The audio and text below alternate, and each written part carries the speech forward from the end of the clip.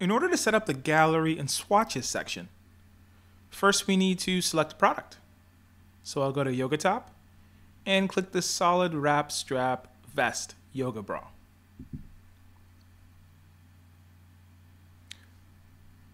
Now that this is selected, I will scroll down with this left bar to theme settings, and then scroll down again until I see gallery and swatches. Be sure to add a product variant block on your product content. All right, so this is the gallery and swatches section. This whole area is called the product variant. We have our gallery images on the left, and we have our swatches right here. So let's start in the settings. First here it says show selected variants image. I'll show you what that does. So right here when I click on this first item, it sends us right to the yellow bra. And if I click here, it shows us to the white bra. The yellow bra is down here. So when I click it, it selects that image there. So what the show selected variants image does is it allows us to move to that gallery image when we click that item on the swatch. So if I deselect it, when I click any item on the swatch, it doesn't move. I have to manually move it. Not a bad thing, but it's a cool feature that I think will allow users or people who come to buy something from your store to be able to see it quickly at a glance. So I will turn the swatches back on. Cool. So now if I click, it goes to yellow. And if I click again, it goes to white. And if you go into your settings, you could, add all these different colors as well, so they can click and flip through them at a glance. All right, so now we have our pre-select swatch settings. So what does that mean? So we have none, first option, and custom. So dealing with the swatches means we're dealing with this section, right? So first we can go to first option. And first option highlights the first option. If I go to none, it doesn't highlight any of the swatches. So I have to actually, they still work. I could still click them and they still work, but it doesn't by default highlight any for me to be able to select at the start. So just a small accessibility thing, but if we leave it at first option, it highlights the first option.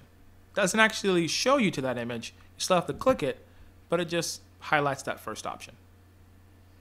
If we go to custom list, right, we could click custom list, and then in here we could add a custom item that we want to select or option that we want selected, so that way that swatch goes first. So we could put in a custom name right when this is selected, and if we have multiple, we can put commas in between. That's what it's saying right here. Separate them by commas, and then it will highlight those swatches. But I'm going to leave mine at first option for now. So now we head to the color section here. And here we can add our color option names. The default is color, right?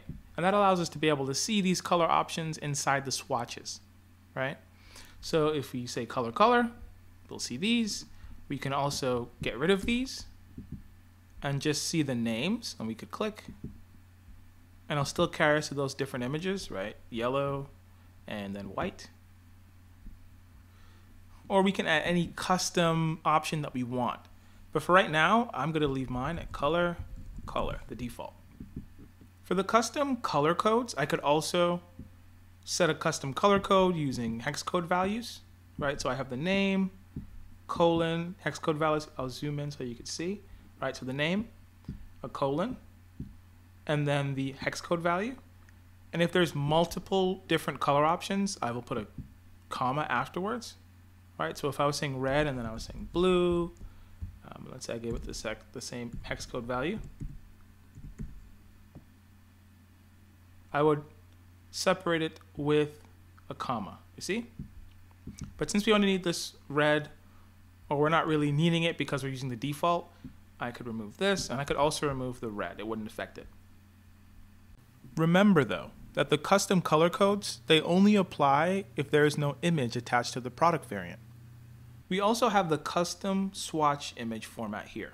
So we can choose what kind of image types it will accept. So we can say a JPEG or a PNG or a JPEG as well. So we have all of these options that we can choose, right?